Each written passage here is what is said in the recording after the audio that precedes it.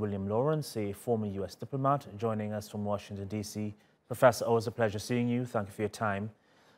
So we've got Finland scrapping a deal with Russia to build a nuclear power plant, and Germany finally backing an EU embargo on Russian energy. I mean, I think it's safe to say that President Putin isn't driven by economics, but ideology. So does the West really expect these moves to stop the Kremlin?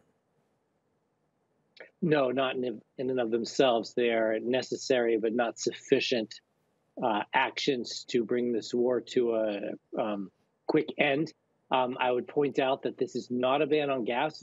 It's just a block on oil if it happens. Hungary's firmly opposed to it, which buys some sort of short-term insurance for the Germans.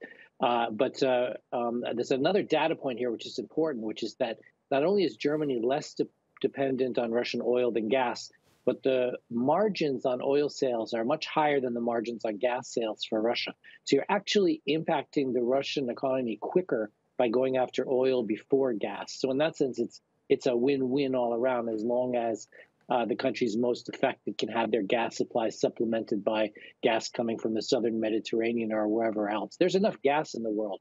What this is really about is the price, and whether Europe goes into a recession if there's too much of a price spike on energy supplies. Professor, May 9th is known as Russia's Victory Day and commemorates the Russians' defeat of the Nazis in 1945. What are your thoughts on the West's concerns that President Putin could move to formally declare war on Ukraine by that date, which is a move that could give the Kremlin access to reserve forces? I mean, it concerns Ukraine and the West only insofar as there may be a blip of an escalation in terms of the Russia's waging of the war, but it really makes no difference. It's mostly for domestic Russian consumption, because the Russians have been lied to for years and months about the issues at hand, and then they were lied to that this was a special military operation to protect Russian-speaking populations in eastern Ukraine and decapitate a Nazi regime. These were both lies.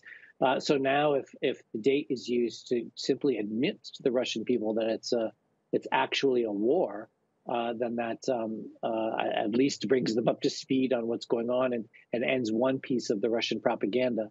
What's really important here, though, is the way to get this war to end is to inflict as many military defeats on Russia as possible. And so this acceleration of weapons coming into Ukraine can help with that. The caveat being that if too many offensive weapons are given to the Ukrainians, that could prolong the war the other way if Ukraine starts trying to take back all of its captured territories from 2014, or even start attacking Russia out of revenge or that sort of thing. So it's tricky now to get this a war to an end with as few concessions as possible to Russia, as Russia begins to adjust its rhetoric around this war. We'll have to leave it there, Professor. Once again, thank you for your time.